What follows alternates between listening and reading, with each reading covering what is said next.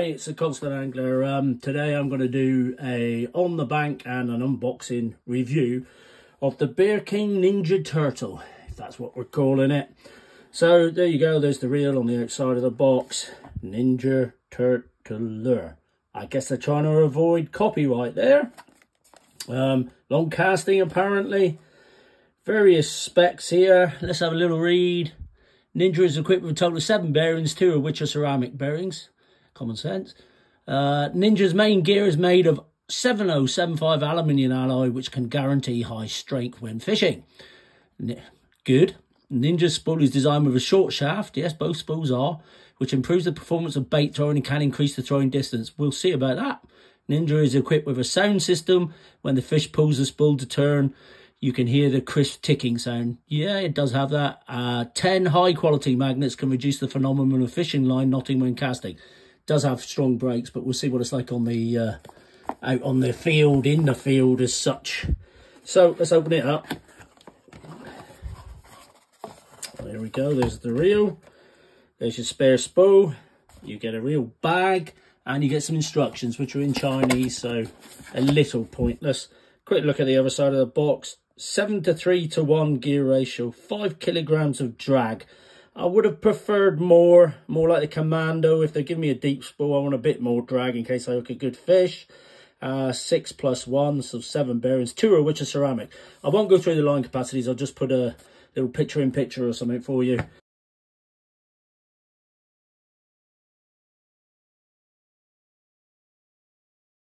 So there's the deep spool, little ported ceramic bearing on the end, and it's the usual pin method of securing the bearing in place, which I prefer to these little tiny C-clips. It just make it awkward for me.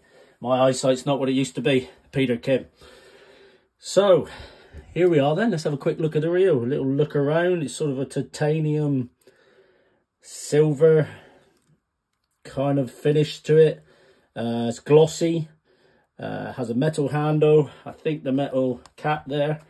Quite chunky reel knobs. A little chunkier than others, I feel. A little squarer or something if I compare it to the Acura there. You can see they're more rounded. A little bit more user-friendly, possibly, I think, the Acura than that. There's your curved shell, I guess, which is why they call it a Ninja. Let's have a look on the side here. Ninja Turtle. Yeah, it looks more like turtle there. Bit of a naff name, I know, but let's see what it does. So, brakes down to 0. Let's do the usual spinning of the spool. Because I know you all want to see that. That's pretty good, isn't it? It's noisy because it's ceramic bearings, but they're not as noisy as some. I will say that for it. Yeah, they work very effectively. Great. I've got a little or no side-to-side play there. Let's put it on 5. Ooh. Not a lot of anything at all, so they are very strong. What we have noticed is it's slightly harder to wind the handle when the brakes are on full. Whether that's the magnets are so strong they're affecting the spin of the spool, or something's pushing on the spindle or something like that, we're not sure. But there's definitely that out. If you see how that spins like that, as I put it down to 0, how freely it spins now. Will there be a problem on the bank? We'll have to wait and see, won't we? Let's have a look at the clicking mechanisms. Yeah, your star drag clicks, your end tension clicks, and your drag clicks. Great stuff. Liking that. Not too loud, not too quiet. Quite a dull sound rather than a tinny sound. What else can we say about it? It weighs 170 grams, so it's quite heavy. Yeah, it has 5 kilos of drag. I prefer it if it had more because they're giving me that deep spool. Something like the Commando, which has 9 kilos, I think, on that. It'll throw lures from 1 to 20 grams, they're saying. Maybe. We'll see out on the bank. It has a carbon body. You have 2 shallow spools. 2 spools, a shallow and a deep spool. And they both have ceramic bearings. Your brake dial. Can you hear that? I quite like that, but it's a little bit small. It's very positive though, but I mean, it does rough up my skin there. A fault with the reel is the number 5 has already disappeared. The rest are on there. Little idiosyncrasy I've noticed, which is something I did, but maybe I'm just an idiot. That bar I'm tapping there, hopefully you can see that, just below the hole for the level wind. It's a bracing bar, I guess, because there's nothing to do with the level wind. So you can pass the line underneath that, which is not going to help you at all. So just check you don't do that. Told you about the tightness on full brakes. Another fault I have found with my reel is probably just a bit of QC. There it is. This screw here is threaded in the main gear body there. It's not in that little skinny bit, the actual frame of the reel, but in that main gear body. It's not going to fall out, but I can just keep turning it and turning it. I can take it out, so it's not a problem to take the reel apart, and it doesn't seem to be making any difference to its performance. So a couple of little QC issues there. Not perfect, no. The level wind is quite exposed, the barrel of it, the thread of it there, because you have an opening down below. Some muck might get up in there. Let's have a look at the Acura. It's more horizontal on the Acura, isn't it? There's a little bit more protection, if you see what I'm on about there. It's just a little idiosyncrasy, but if you're careful and clean your reels, you should be okay, or should be good. It has a conical line guide, ceramic line guide, so that's another good thing. Well, let's open the end plate up. There, so it's just, if I do that again, little lever there, push forward, twist, pop it off. And there's your 10 magnets. Let's put that down a second. So you got 10 good magnets. I would guess they're M52s, but I couldn't swear to it. And if you look where the screws are, you can see a little spring mechanism there on either screw. So it does have a bit of a spring there. Now, whether that goes in and out as the magnetic force decreases, increases, I don't know. I guess that's the idea. Who knows? But I mean, it's all very positive. That basically this circle here where the magnets are on go in or out depending which way you're turning it. And there's your ceramic bearing. Let's take the spool out, have a quick look. There's your other ceramic bearing, pin to hold it in place, quite ported, clear here, a couple of lines there. Guess that's to fix your line on with. Short shaft, so that should make longer casts. So I'm reliably informed the newer Acura does. If you're not sure what I'm on about there, let's get the old Acura, take its side plate off. See, that's got a bigger dial, or at least more exposed. It looks bigger to me. Yeah, so there's a downer for it, the small dial, but it's very positive. You can see that's got a long shaft. Made a mess of that now, haven't I? Let's put that down. So there's a few differences for you. The main difference being the ceramic bearings, really. It is a different design reel. It's not another clone of the Dark Wolf. Something I have noticed, and you'll see in the video, is the gap, the tolerance between the frame and the spool is quite large. So large, I was using 0.6, 13-pound Suffolk braid, and that went in between. So that is possible. That is something that they definitely improve on. Anything else we can say about it? It's got an alloy, an aluminium alloy main gear. As I said, it's got 10 brakes. Yeah, it feels quite good, if not a little heavy. It's a little geary, but not terribly.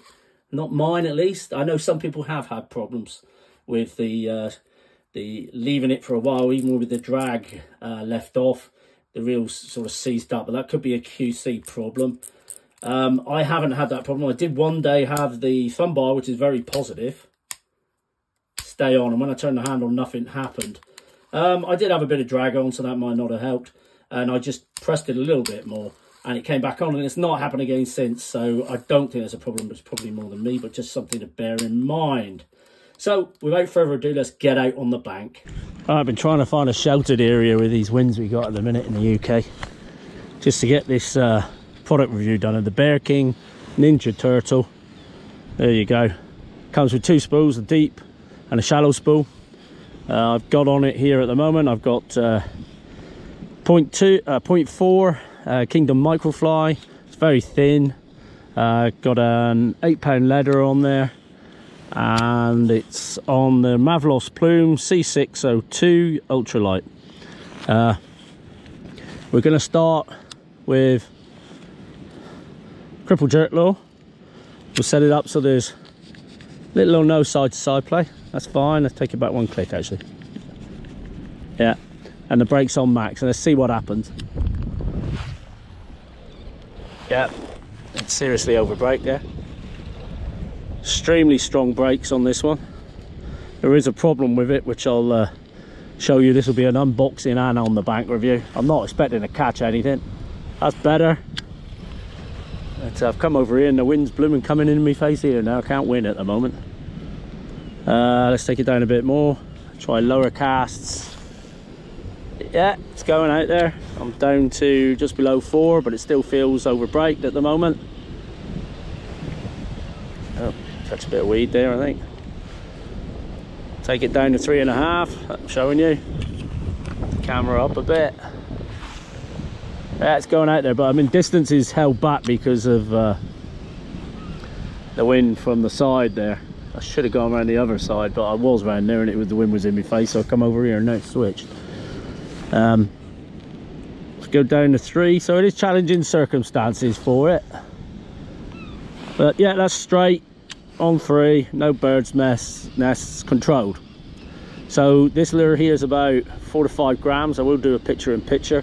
It's a standard trout bait I'll be using for, well, standard jerk bait I'll be using for trout.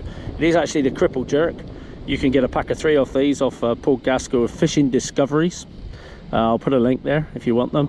You also get some a lot more info on how to use them and everything if you sign up to his email with your email. Yeah, that's a lovely cast. It's doing that easily. It's fishing well in these conditions. I'm not going to labour around on that. Try and go down as low as I can on the brakes. We'll go just below 3. Now I like that it's around there is the braking. You know, it's quite usable. You can put it up, put it down. That's a lovely cast. So it's casting this lure beautifully. Is it casting as far as some other reels? Well, I'm not going to be able to tell you that today because of the conditions, but is it fishable? Can I place it where I want? Yeah, I wanted to get it off the back of that boat and I just have. A nice smooth cast on this fine tip rod. So yeah, we're good for that. Let's go lighter. Let's go down to about 3.5. Right, so let's show you what I got now. So we just got a sort of copy from AliExpress of a Ryuki lure by Duo, I think. Spearhead Ryuki, I think that's what they're copies of. I think it's probably by Suranoya, and this is about 3.5 grams. I'll put the picture in picture. I'll pop the brakes up to just over 3 and see what it does. Yeah, straight, true. You might be able to see because there's pink line. I doubt you will on camera. Camera's definition's not that good and there is a low light today. That the line is actually picking this braid up. Stick with that, give it a bit more. Yeah, it's pretty accurate. Let's take it down lower. So we're smack on 3 now. There you go, nice true cast. No problems with bird's nests. So it's fishing this comfortably. Distance wise, don't know. It's you know, the weather is debatable today and that wind is, but yeah, it's fishing it quite well. I like the fact that the brakes are just under 3. So I don't really want a bird's nest. I do and I don't, because I want to show you the tolerance between the spool and the frame isn't brilliant.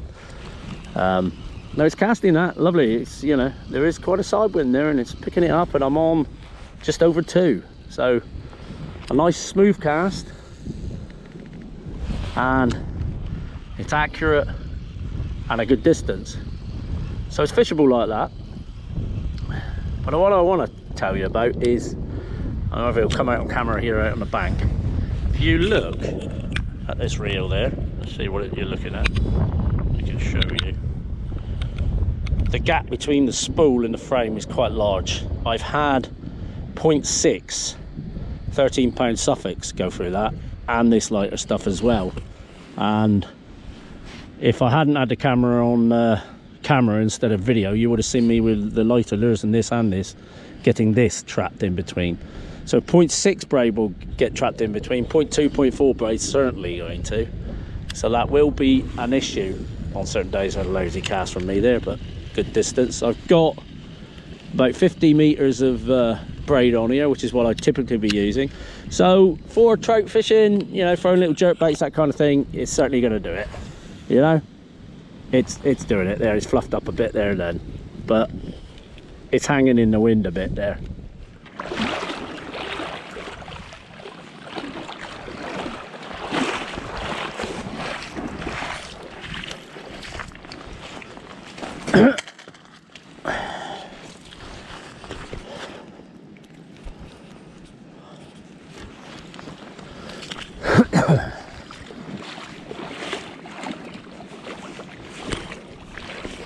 Right, so let's show you what I've popped on now.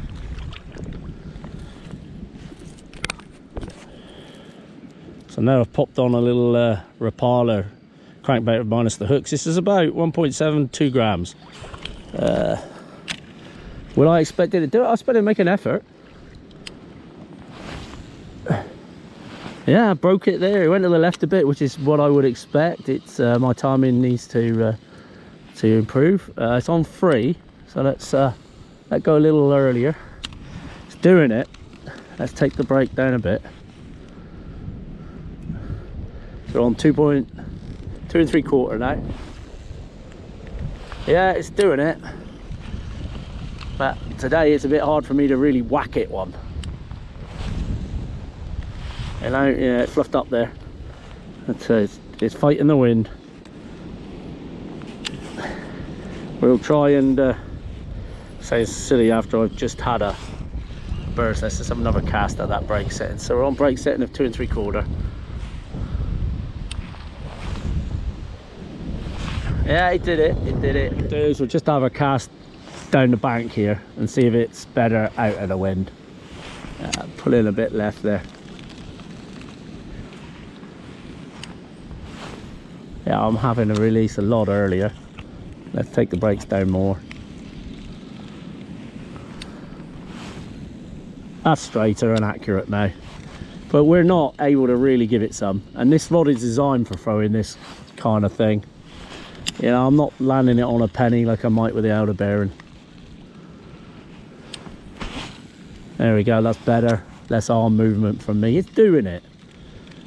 You know, what do you want from 25 quid? It ain't bad at all there. When you're doing this sort of casting, you want less movement of your arm. It's more of your wrist. There, so, you know, I'm knocking it, but it's doing it. Yeah, I'm trying to cast on top of that weed. When I get it right, it's doing it in perfect conditions. There we go, that's a bit out there. I need to loosen up a bit. So a really proficient caster could probably, you know, I just did it then, probably do a lot better. I'm still having to release it quite early though to get it to land. Let's see if we can't take it down to 2 and really, there we go. Yeah, we're getting, if you get your eye in, it's possible. It all comes down to feel. There, we went too low there, we're getting bear's nest just to get the thing to run smooth enough, free enough, shall I say.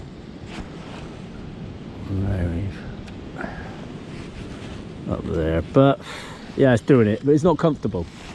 Not comfortable for me anyway. Maybe you'll, you know, when I get it right, I'm okay, but I don't feel I could really bomb it.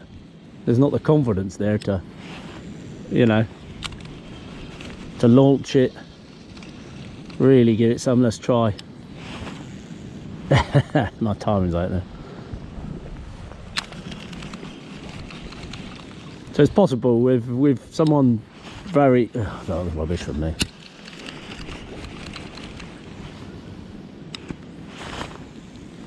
There we go.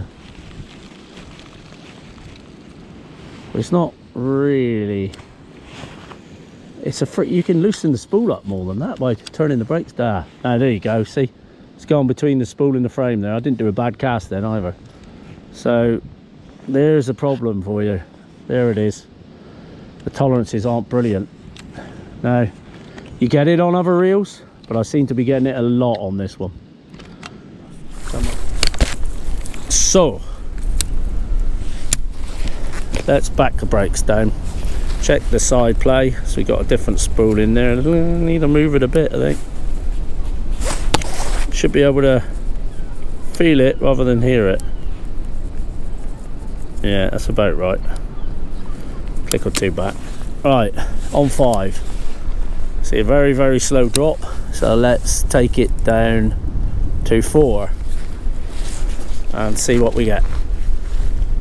So I got it on, I paired it with a Suranoia Dragon here. No, so more appropriate for the deeper spool and the lures we'll be throwing. And it's the QLC 6102 medium light, length 6'10", lures 4 to 12 grams, lines 4 to 8 pounds. I didn't know the line thing. There we go, that's going out, over braked, pull into the left, which is what we expected. And we're on 4. Now this might highlight, which I'll be able to show you more on the desk at home, one of the problems of the reel. I'm bringing it down to 3. Now we're going straight, true. Yeah, no worries with that. Alright, brakes are on. Let's have a look. Just above 2.5, 2 3/4 then. Yeah, casting beautifully. What's that popped up over there? There's a twig, branch or something. Bottom. That's casting. These bearings are noisy, but not as noisy as some, I'd say. You know, I've come across noisier ceramics, if that makes sense. So that's a plus for it. Just taking it down 1 click at a time now. Yeah, and we're bombing it out there. So it's fishing.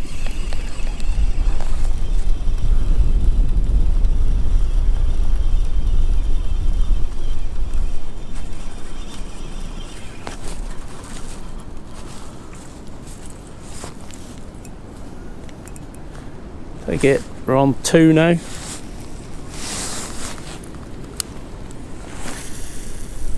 Yeah, nothing wrong with that.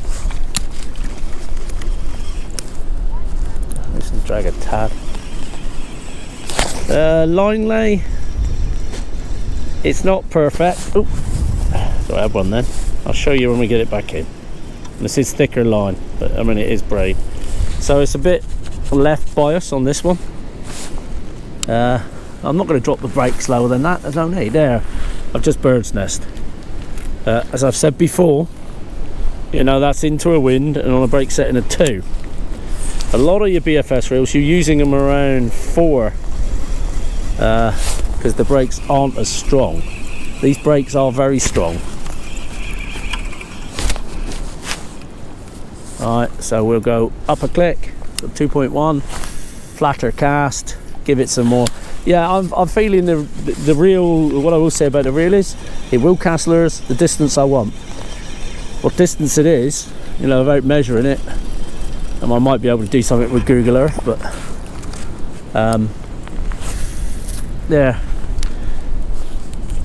it's a real bird's nest. So, but you have the option to put your brakes up there, don't you? You know, I've got a wide range there now. I'm just above 2, so it's just about finding that happy spot where you can probably do the no brake cast thing that you see casting are always obsessed with. Where did it go? How far out was it? No wee bank there. Oh, let's break it up to about 2.5. There you go. And there we go. That's out there controlled, not a hint of a birdie. The line lay's not fantastic, so that will also give you more bird's nests. So you're not able to use as little a brake as you might be able to. God, I'd love to hit into a big bass now, that would be fantastic. So one more click up. So just below 3, which for me seems to be a happy setting for it. Yeah, a bit too much there. 1 click down from that, I think is about. So we're now on 2 3/4. So is it usable? Yes, it's usable. Oh, I had a fish. So it's usable.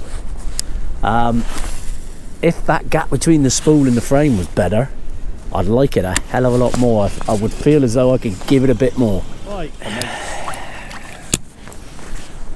So I'll do picture in picture with this. So we're pushing the upper limits of this now. I don't know how much that weighs. It's probably too much for the rod. The rod's rated at 12, by the way. I would say it's probably a 15 grand rod. It'll cope with that. I have thrown lures like that. And I would say this is a good, it's up around that. So let's hit the reel will handle heavier lures. Now this, if you look at the conditions I got here, I've got really brown water, estuaries, muddy water. Probably not a fish here at the minute. I don't think they'll be further down the river system if they are, because all this fresh water would have pushed them out. But you don't know, if there's some food here, they'll have it. And this is a slapper from Rooney's Fishing Supplies in a lemonback colour with one of his hooks as well. Nice little keel there with a weight on it. But yeah, it'll be a good test for the reel. So we'll start out on 5. So we got 100 yards or 100 meters of 10-pound Hercules braid on here with a 10-pound fluorocarbon leather. Yeah, that pulled left, so there's a hell of a lot of brakes on this reel. Down to, let's go down to 3, see what happens. Yeah, that went off to the right this time because my timing wasn't great, but no hint of a bird's nest. Rod and reel casting working together there, so let's get my timing right. There we go. Yeah, that's putting that out there. So let's actually retrieve this and see if there is anything here. Nice steady retrieve, we'll get that tail working on the lure. So I was doing that, and yeah, I'm not sure how much drag it's got. I think it's just the usual 5 kilos, which is about 10 pounds, but we'll have a look. I would expect it to have at least that. I'm pretty sure. I don't think it's one of the 4 kilo reels, because you won't, you know, you don't want a deep spool with that. Yeah, it's working. It's nice. It works. I'm not got a problem with that. You know, the spool, the braid, this thicker braid can still go between that spool. If I bomb it a bit, see, it's doing it nice. Can't complain like that. So it's quite usable with lures from sort of 3 grams up. It's doing it. How accurate is it? Yeah, look, cast between the boats there. So it's quite universal. You get away with using it for fishing for trout and things like that, and Texas rigs, all this kind of thing. It will do it. Up to these heavier lures, deeper spools, you can put thicker braid on it, but really it hasn't got the drag for that. I mean, that's, you know, it's going to lovely. Let's take it down a bit more, see if we can't bird's nest it now.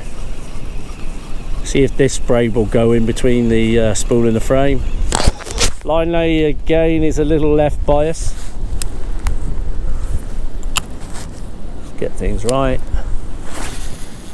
See, look, it's still going out there because of the tremendous amount of brakes on it. You know, I'm down below 3 and I bombed that one a little. There's some sort of sense out of all of this then.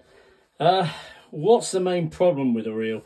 Well, the main problem with the reel is the gap between the spool and the frame, which I'll show you a little demonstration here and now. Well, I'm going to try and show you how easy it is to get this 10-pound fluorocarbon in between the spool and the frame. There, I've done it. Can you see that? So it's gone in. It's not super easy, but if I now compare that to the Commando, which is a bigger reel, so you wouldn't expect the tolerances to be so good, I've got no hope. There's just not that gap there. I can see it with my eyes. It's that much of a difference. It's just not going to do it. So, you know, we use 10-pound fluorocarbon leathers. I use them all the time. And it has a deeper spool, so, you know, you might be using a thicker leather than that. But 10 pounds is sort of a standard. 8 pounds and lower is going to go in even easier, as you've seen with the thinner braid. So for me, that's the biggest fault with it. I don't know whether it's something to do with the design. If you look in there now, you see there's a huge gap there. Now, obviously the cap around the brakes there seals that gap, but I don't believe it's doing it as well as it might. Is the spool supported well? Yeah, I think so. There's not a wobble there, but yeah, I'm not convinced with that. And I did have it happen quite a lot, even though I didn't get it on film as much as I wanted. So there you go. What did I think of the reel overall? Well, since I got that screw that I've already mentioned that won't tighten properly here. QC may be an issue, and I've heard of other people having issues, but then there may be lots of people out there who aren't. Do I think the reel's usable? Yes, it's usable. What am I disappointed in? That gap between the spool and the frame, because if that was right, it would be a really good reel in my eyes. I love the amount of brakes you got on it. I love the range you can use. So I'm throwing most things around 3.5 to 2.5. I love the fact it did actually throw a 1.5 gram lure, and with practice I could get a lot better at it. But it wasn't easy. It's not an outer Bearing, it's not a Hybe or a Rise, you know, a Conquest, those sort of reels that flight feathers that can do it easily. It is hard work and practice. Yes, it comes with 2 spools, a light spool, a heavier spool, so that's good, and it threw all those lures you saw me do. But I had far too many bird's nests which I didn't capture on film, and hopefully the little demonstration I've just shown you will have shown you why. So no, a Mark II, I suspect if they fix those things I've talked about, yeah. Is it a 1.5 shell? No, not quite. It could be, but it's not, I'm afraid. Yeah, I wouldn't buy it. I wouldn't recommend it at this point, which is sad, really. If I wanted a smaller reel, I'd go for the Akura Hick 50 or one of the other DWU variants. Saying that, I prefer the brakes on the Ninja Turtle compared to the Akura. I think this guy's, the Akura, is a little under brake for me, so I added some extra magnets. If I wanted a larger reel, then I go for the Caesar Commando, as it will have the 2 spools, and it will just about get down as low as the either of these reels. This will go lower. That was 1.5 grams, maybe not with a Commando. Best bet is buy one of each of these, or one of the other variants of each of these. So the BMC 100 in this case, or the GKA 200, which is actually a 100 size reel. The Akura Hick 50, there's a new version of the Pro out. That's probably going to be better than this, I would imagine. Or the Dark Wolf Ultra, something like that. This just hasn't got the pedigree yet, but it's got the promise. So, you know, it's not all bad. There's a lot of good with it as well. But it's my job as a reviewer to pick it apart. I hope that helps. I hope I've shown you the pluses and minuses of it throughout the video. Please like and subscribe, share, all of those things, because the more you do, the more it helps me to get another 25-30 pound reel to review, because they are coming thick and fast at the minute in the BFS world, or maybe even a dearer one. I might fancy something a little bit dearer, who knows. Cheers. Thanks, as always, Constant Angler.